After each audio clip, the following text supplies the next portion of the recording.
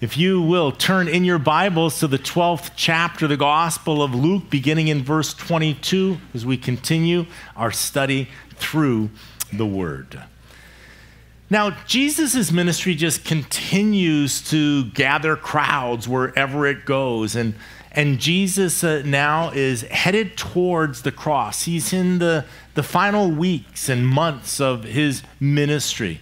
And so for 3 years, he has been declaring that the kingdom of God is at hand. For 3 years, he has been declaring that he is the way, the truth, and the life, and there is no other way except through him. You remember that the religious leaders have been opposing him as Jesus set forth his credentials. He has showed the nation that he has power and authority over illness, over sickness, over every single disease. He has demonstrated that the wind and the waves and even creation obey him. The demonic realm is subject to his authority, and he has declared that he has come from heaven, that he himself is the Messiah, and he is the one that is going to lead the nation. You remember that the religious leaders are declaring, yes, he has great power and authority. That is absolutely true, but his power and authority is not from heaven. It is from below. And so Jesus now, knowing that the invitation that he has given to the nation is being rejected, is now going to begin to focus his invitation on an individual basis. On every single heart, on every single life, you have to make that decision as to who do you say that I am? And do you believe the claims that Jesus is making? Jesus is making an exclusive claim. He's declaring that there is no other way into heaven except through him, that there is a new covenant, the kingdom of God, that the doors are being offered and you are being invited to come in. You remember last time that he warned the crowds and the disciples about the hypocrisy of the Pharisees. He talked about the leaven of the Pharisees as being the hypocrisy. As these were the religious leaders, these were the ones that the people looked up to for their spiritual guidance.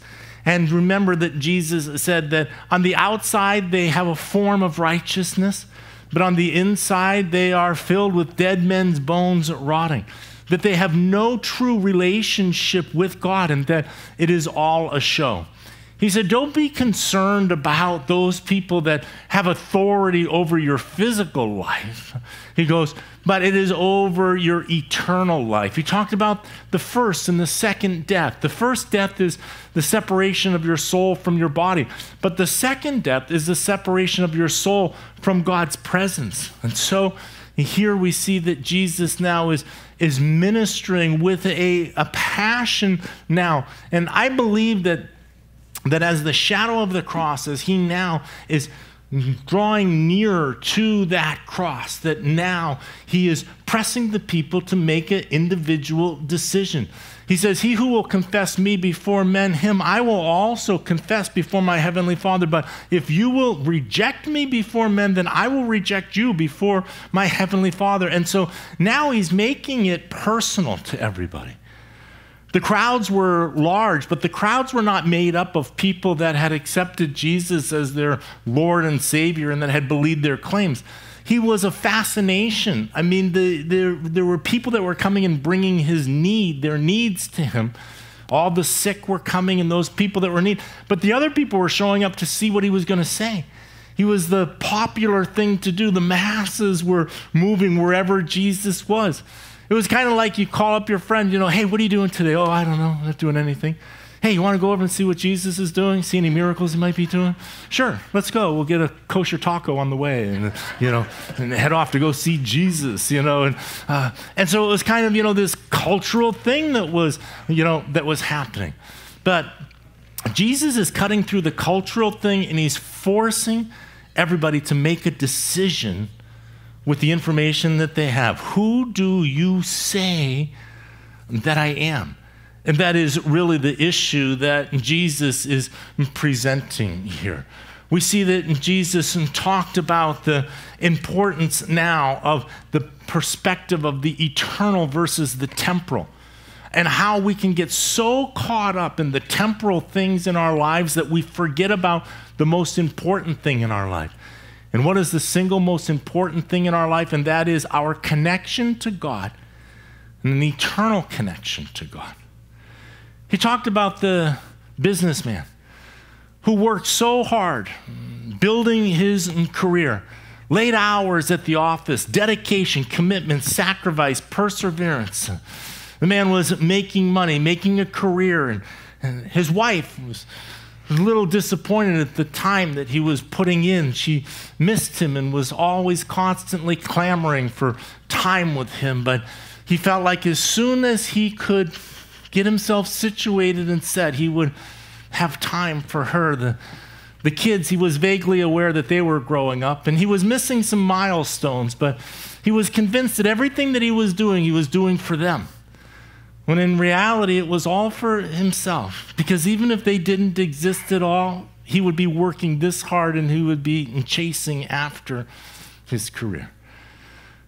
His money continued to increase, his fame, his success continued to increase, and then the opportunity that he had been waiting for. Amazon.com initial stock offering came. And he went all in with his money on that, believing that this was going to be the future. He leveraged himself out and he hit an absolute home run. Amazon took over the world, and their stock went to exorbitant prices, and he was set for life. He finally now was ready to spend time with his wife and to spend time with the kids and to be able to enjoy the life that he had now created. But that very night, his life was required of him. And he left all of it behind. There was a big funeral.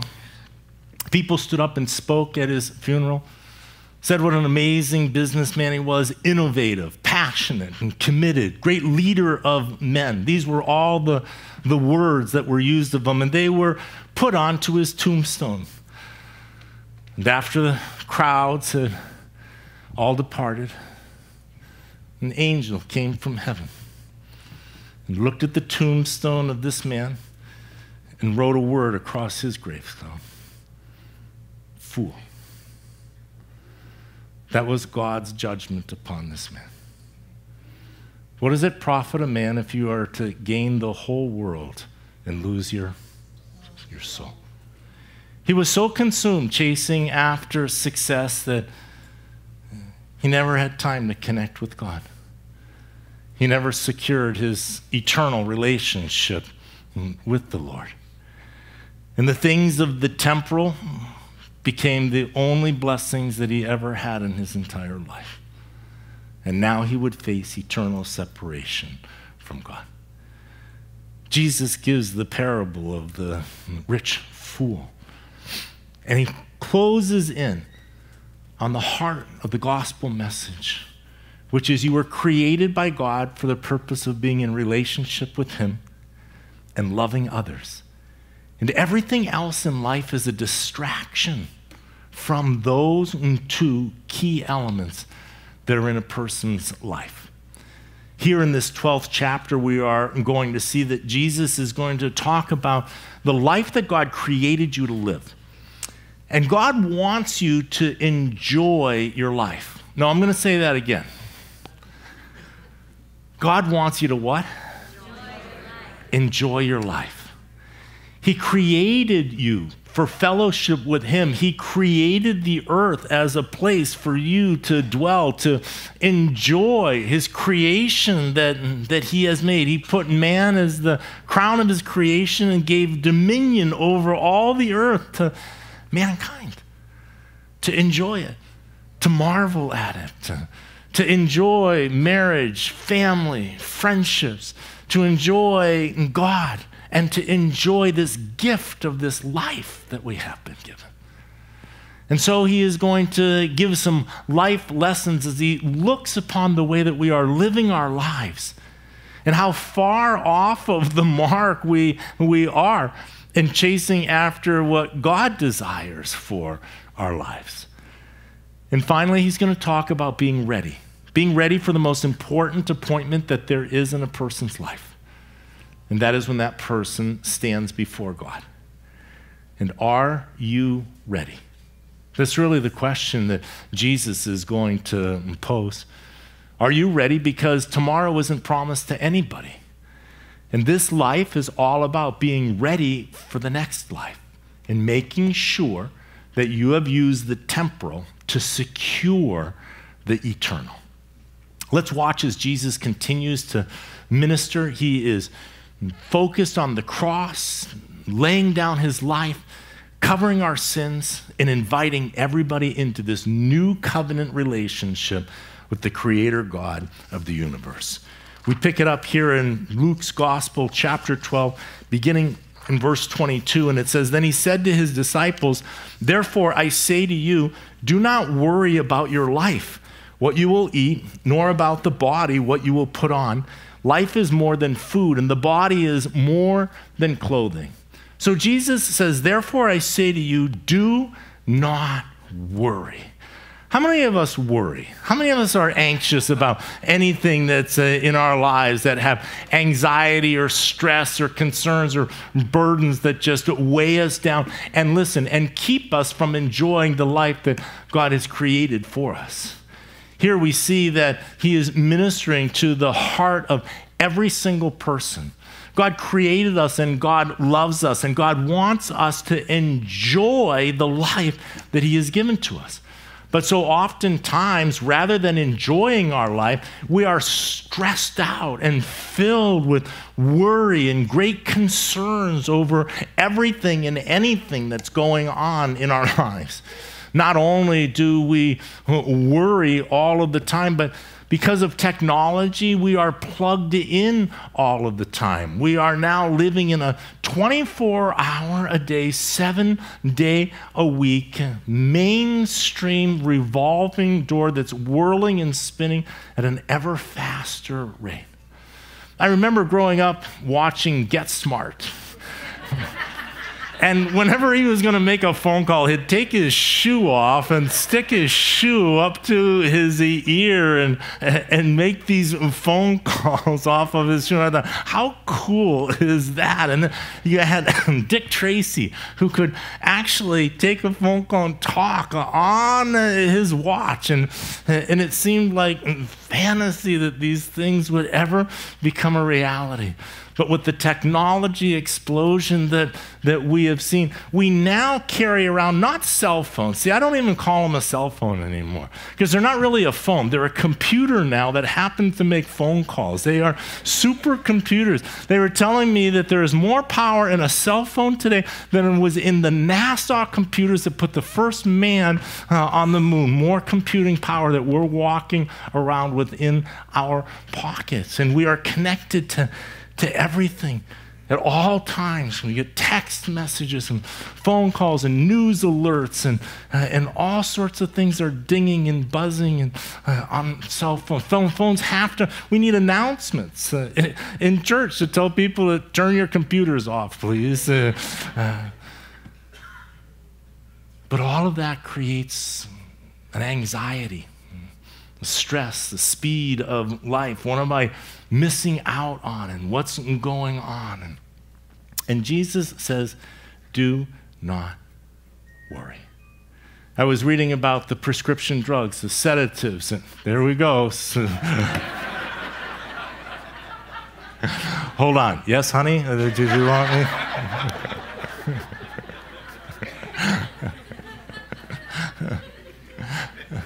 But about the prescription drugs and sedatives and how many people now are on antidepressants and anti-anxiety medications because the stress of living today and in our culture is just getting to too many people. And what does Jesus say? Do not worry. Do not worry. I want you to imagine, just imagine this with me. Imagine if for 1 week, this next week, you didn't worry about anything at all in your entire life. 1 week without worry. What would you do with all your time then? If you're not going to worry, what would you do? You would be so free to just enjoy each other and to enjoy God and to enjoy life. And that's what God is trying to do. He's trying to free us from the worry that is consuming our lives, that is eroding our relationships, that is deteriorating our health, and is so far from the relationship that God desires for us to have. He's going to reason with us. I love the way God reasons with us. He's going to talk about worry. And these aren't just suggestions. He is really concerned about the state of our soul and the way in which we live our lives. And so he says to us, do not worry. What is it that you worry about? He's going to first begin with the basics, what you're going to eat, what you're going to wear, what you look like, what others are going to think about you, the concerns of life. And he says, do not worry about that. Life is more than food, and the body is more than clothing. He says, consider the ravens, verse 24, for they neither sow nor reap, which have neither storehouse nor barn, and God feeds them.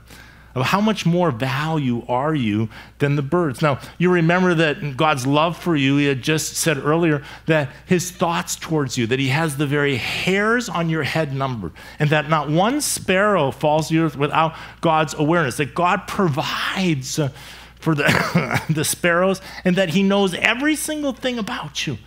That's his level of concern and intimacy towards you.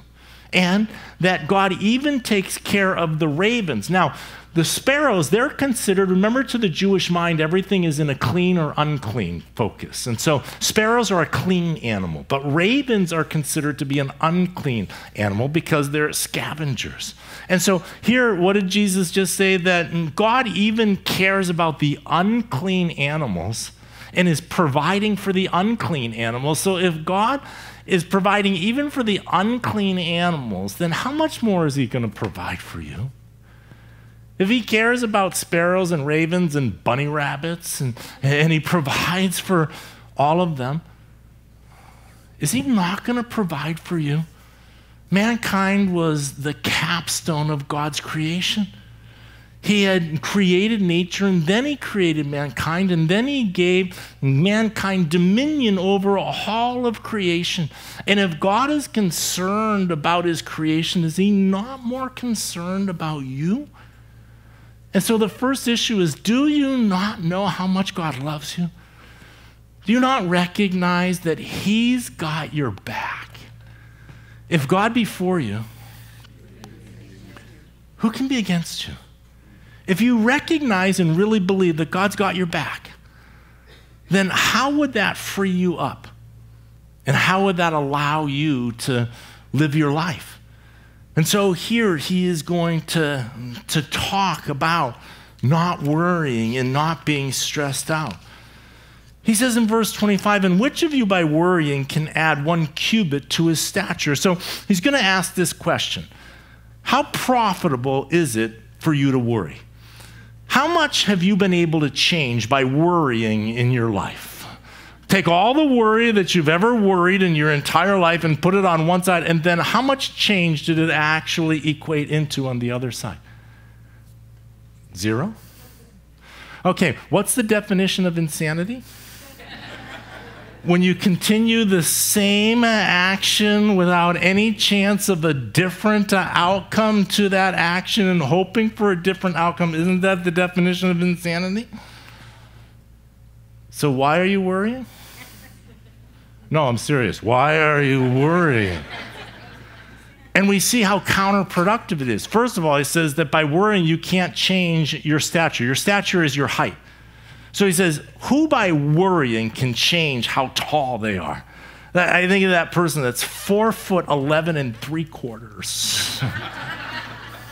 They want that last quarter inch to get to 5 foot or 5 feet tall. And by worrying, how much worry do you have to do in order to get to 5 feet? You can hang on stretching rags, you can do whatever you want. You cannot change your height by worrying. And he's saying, if you can't even change your height by worrying, and he says, your height is nothing compared to the power of God. A person's height is nothing. Who determines a person's height? God. Before you were born, he already determined the body that he would give to you. And so if you can't even change just even a quarter inch, now a cubit is 18 inches. So when he says, who can change their height by 18 inches by worrying? And if you're not even able to do that, which is such a small thing compared to the omnipotence of God, if you can't even control your height by worry, then how would you ever be able to control things that are significant? In verse 26, if you then are not able to do the least, that's control your height, why are you anxious for the rest? Why are you trying to control things? That's really what it comes down to. Worry is all about the future outcome of circumstances and events. And so if we do not have that capacity to change things through worry, then why are we doing it? And I think that it's really a good question to stop and to ask ourselves. Because we can get into destructive habits that just are then habits. That when there's a situation or a circumstance, then we just funnel into, this is the way that I just process stress or anxiousness that's in my life without actually stopping and asking, how did I get here? And what is the way out of here? And how do I improve the quality of my life? The Word of God has the answer for how you can improve the quality of your life. Why? Because He's the designer. And He created you, and He made you, and He knows exactly what you should be doing and what you shouldn't be doing for your body to operate healthy and successful. And He says, you've got to get the worry out of your life. He says, so first of all, is it profitable? The answer is absolutely not. It's not profitable in one bit. It's not even a little bit profitable whatsoever. So first of all, it's not profitable. Secondly, is it destructive to your body? Yes. I mean, study after study about worrying, about anxiousness, and what it does. It creates stomach acid, increases your blood pressure, it releases toxins into your body. I mean, there are all types of things that stress and anxiety are not good for the body that God created. And so God is saying, stop doing that. That's not good for you. That's not going to get you where you need to go. So first, recognize that that's not God's will for your life. That's not pleasing to God. So think about that. It's not pleasing to God for you to be sitting there and worrying about what's going to happen. Why? Because God is the one that's in control. Amen? So what we need to do is to trust God, and we need to rest in God's capacity to be able to handle the future. So here's a question that I've got. When you're worrying, what is it that is so important that you're not trusting God with? That you need to help Him by worrying? God, I don't really trust you on this one. This is a big one here. It's about my promotion tomorrow. I'm just going to wring my hands for a few hours and help you with just a few hours of worrying so that I can get my promotion. It's when you stop and tear it apart and look at it, that the basis of worry is not trusting God.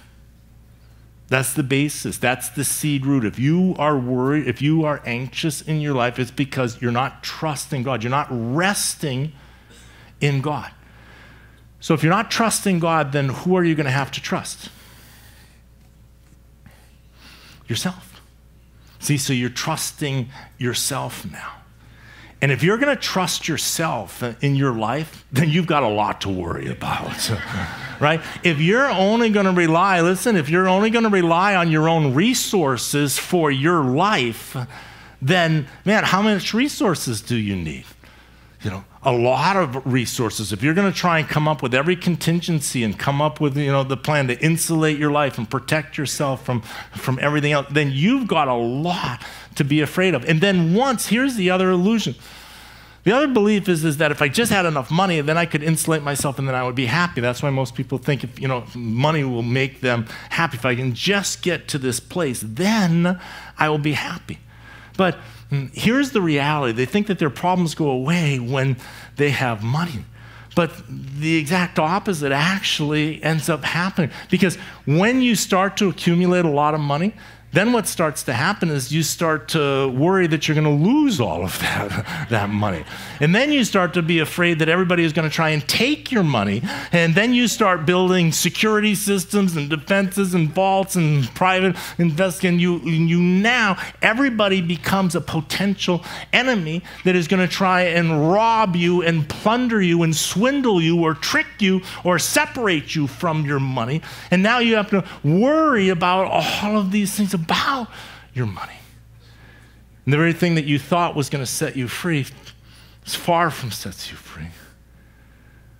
So what are you worried about again? What is it that you are not trusting God? That God has your back.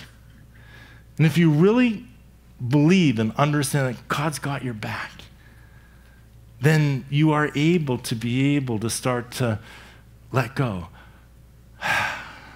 and start to trust him with the outcome in your life. You're worried about your job? God knows that you need a job. You're worried about who you're going to marry? God knows who you're going to marry. You're worried about the provision for your life? God knows what your needs are. God has got you. God has got you. He knows when you're going to die. He knows what your retirement is going to look like. He knows the provision that he makes. He loves you. You can wonder about it. You can plan for it. He wants you to use your intelligence, the knowledge, and the wisdom. He doesn't want you to worry about it. When you're worrying, you're not able to love others, because worrying causes you to turn inward instead of outward. And so love doesn't flow lavishly out of a heart that is worried and that is concerned. And so God really wants you to move past worrying in your life, to get victory over your anxiousness and over your fear. Fear not, do not be afraid is the number one negative commandment in the Bible. God says it over and over and over and over. Why? Because he knows that we're prone to it. But Jesus is reasoning with us. He's reasoning with us to let it go. It's not productive. It's not going to change anything. He says, "Oh, you of little faith." He says, verse 27, "Consider the lilies, how they grow. They neither toil nor spin, and yet I say to you, even Solomon in all his glory was not arrayed like one of these. If then God so clothes the grass, which today is in the field and tomorrow is thrown into the oven, how much more will he clothe you, O you of little what? O you of little faith." And so here again, God's provision. He knows what you need. You need clothes. He knows that you need clothes. And Jesus looks at the hillside. Now, the hillside is dirt hillside. But what does God do with that dirt hillside? He says, you know what, I'm going to cover that. In the springtime, he just lays out this velvet grass on the fields that you see over in Israel when you travel. And then on top of the field, what does he do? He sprinkles it with the most amazing wildflowers over in Israel. There are wildflowers all throughout the wild grass that they have. These incredible pop of color that you see against the green. And God did that just to cover dirt. He's like, you know what? Let's just cover that up and give that a garment. He says, Solomon, with all of his finery, he never was as magnificently dressed as I dress that dirt over there. And how much more important are you than just a hillside? God knows that you need to be covered. He knows that. He knows that you need clothing. He's going to make sure that you've got the provision that is necessary in your life. He says, and do not seek what you should eat or what you should drink, nor have an anxious mind. For all these things the nations of the world seek after, and your Father knows that you need these things. If he's got the hairs on your head numbered, does he not know the rest of your needs? If he is that concerned, he knows when you rise up and when you lie down in the morning. Does he not have your back on these things? He says, but seek the kingdom of God, and all these things shall be added unto you. Seeking the kingdom of God means that we're not consumed with the life that we're living, but that we're consumed with the relationship that we've been invited into. And if we will seek that first, just draw near to the Lord, in his presence is the fullness of what? Joy. The fullness of joy is found in his presence. Seeking fulfillment in your relationship with God versus seeking fulfillment or protection or control from the environment that is around you. He says, and all these things will be added to you. Relationship first. The rest of the stuff, God's going to take care of that. If you're connected to him, you can trust him. If you're not connected to him, then you need to hurry up and go take care of everything, because everything is going to be a problem in your life. Or seek first the kingdom of God and his righteousness, and all these things will be added unto you. I like the way King David put it. He said, the Lord is my shepherd. I shall not want. See, David was a shepherd. And the shepherd knew that the care of the flock was contingent upon the quality of the shepherd. A good shepherd was going to take good care of the flock. A good shepherd would know how to lead them into green pastures. You see, in the summertime, it gets very hot in Israel, but up in higher altitude, it's cool in the summertime. And so shepherds would have their upper pastures, would move the flock up into the cooler temperatures in the summertime. And then when it starts to get cold, as winter's starting to come, move them back down into the valley where it's warmer and the green grass is. And so a good shepherd is going to move the flocks around. He knows where those fields are. The Lord is my shepherd. He's the one that's taking care of me. I can trust that. Jesus said, I am the good shepherd. I shall not want. He makes me to lie down in green pastures. He leads me beside the still waters. Green pastures. That's a good shepherd. Leads them to green pastures versus brown pastures. Brown pastures aren't so good. Green pastures are good. He leads me beside the still waters. Still waters. Do you know that sheep are skittish by nature? They're anxious. They worry. They're stressed out. They need everything to be really calm and peaceful and restful, and then they can relax. In fact, they are so skittish and they are so stressed out. Do you know that they will not drink from moving water? No, I don't know, the water's moving. We can't drink out of this. They won't drink out of a river. They will not drink out of moving water. They're too afraid of the water moving. They will not drink. They need still water. It's still. You can come and drink from it. Okay. I'll try this. He leads us into green pastures. He puts us beside still waters. Shh. Take it down about 10 degrees. Relax. Rest. You're well taken care of. You have a good shepherd that's watching out for your back. He's going to make sure that you've got the provision that you need in your life. He restores my soul.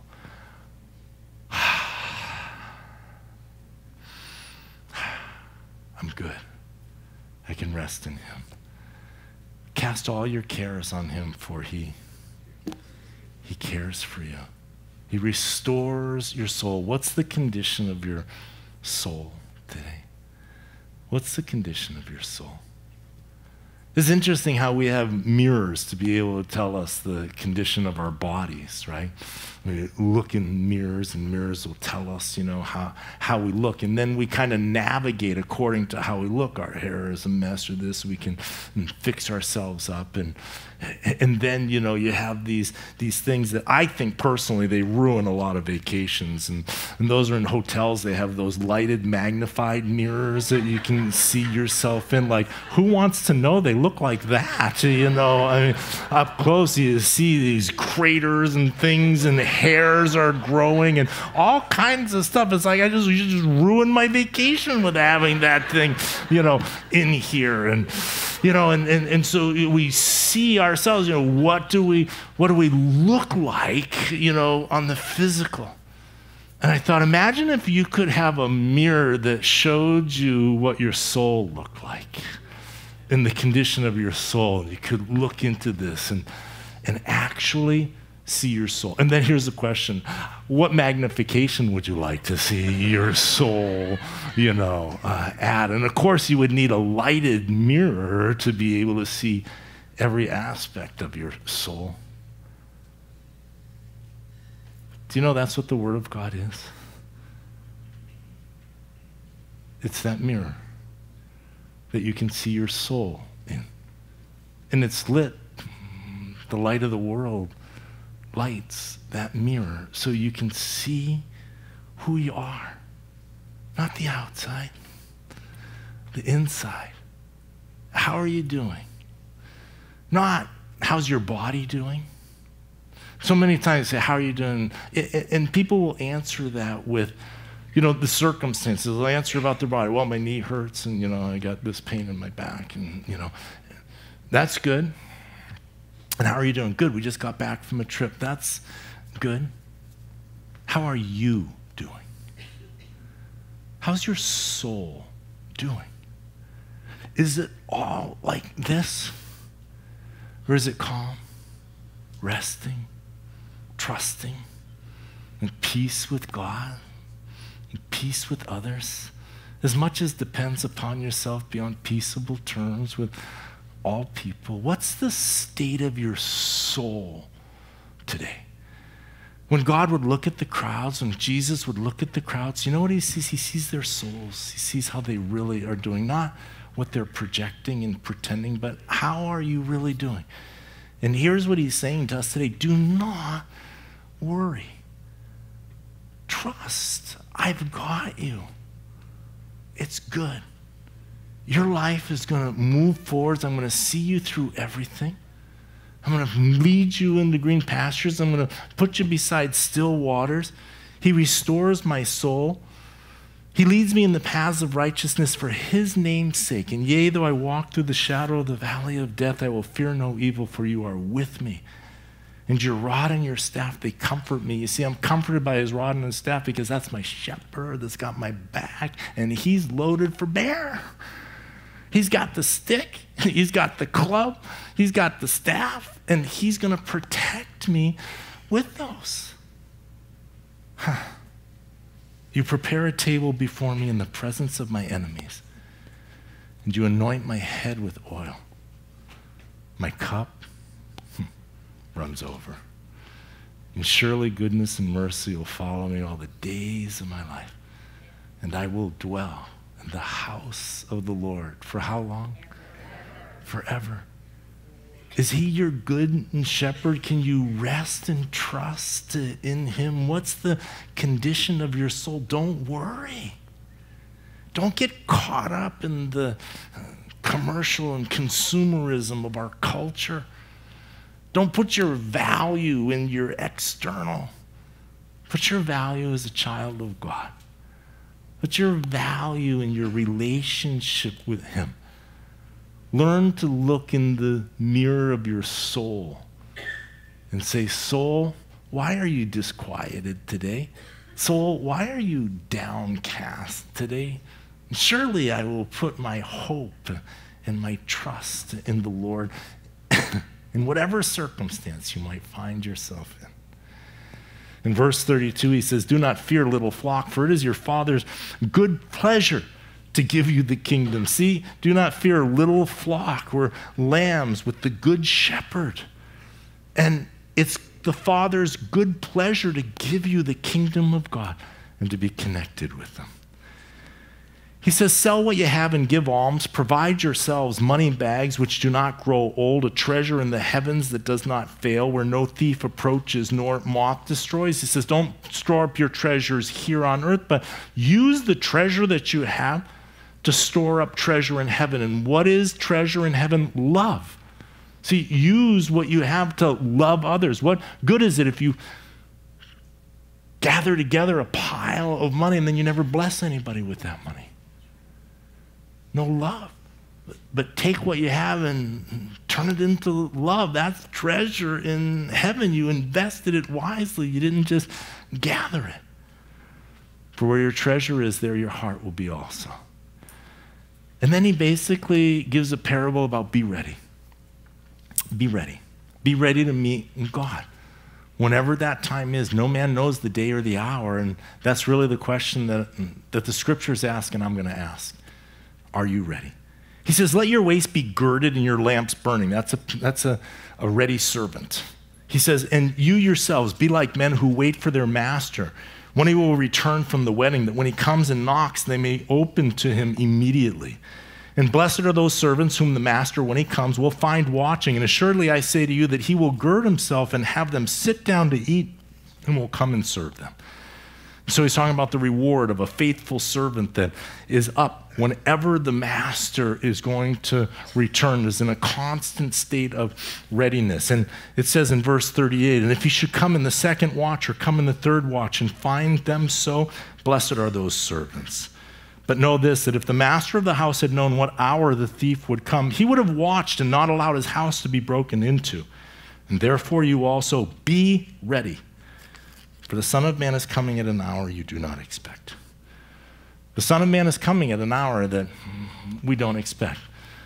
We are waiting right now for the return of Christ to gather his bride in the rapture of the church. The Bible tells us that the world is going to continue to tremble, that it is going to continue to shake, and that it is going to continue to start to break down. And that's one of the signs that he is going to come and take his bride right off of this earth. That Israel will be a cup of trembling, and Jerusalem in and of itself. And today we see Jerusalem in the news, that it is a cup of trembling, whether or not the embassies of the world should be in Jerusalem or not. We see that at any moment the Lord could return. It had to happen after the nation was regathered back into its homeland, and that is done. We see the alliances in the scriptures exactly forming as God said that they were going to. And so we have the picture in front of us, and the Lord is saying, be ready. Be ready. And that's the question. Are you ready? Jesus said that if you will confess me before men, I will confess you before my heavenly Father. That you need a Savior, and I am the Savior that has come to rescue you and to save you.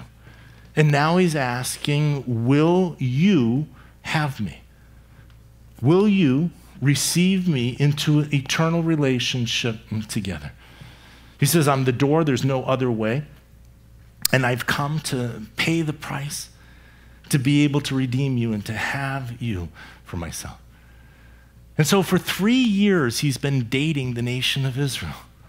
For 3 years, he's been giving them gifts and blessings and showing them how much he loves them and that he is who he says. He's feeding the masses. He's healing the sick. He's raising the dead. He is blessing everybody around. And now he's asking them to enter into a covenant relationship with him. The new covenant that he came down to establish. When a man has been dating a woman that he loves for a period of time,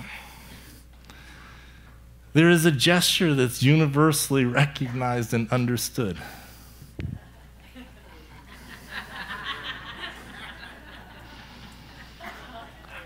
When he gets down onto one knee and suddenly a little box appears from nowhere. And that box is opened up and presented to the woman that he's been courting and that he loves. And that ring in that box says, I love you, and I want you to be mine forever, and I want to be yours. And I want to start a new relationship and a new life together. Will you have me? And the invitation is given to come and be mine. I have gotten to know you, and I love you, and you have gotten to know me. And now I want to know, are we ready to covenant into this grand new adventure, this new life together? I want you to know that there are some women, when they are given that invitation, that say no. And that box is closed and it's put back into the pocket, and there is a broken heart that departs.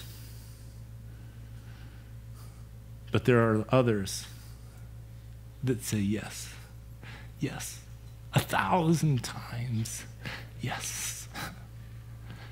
And I want you to know that the Lord is on his knees this morning before you.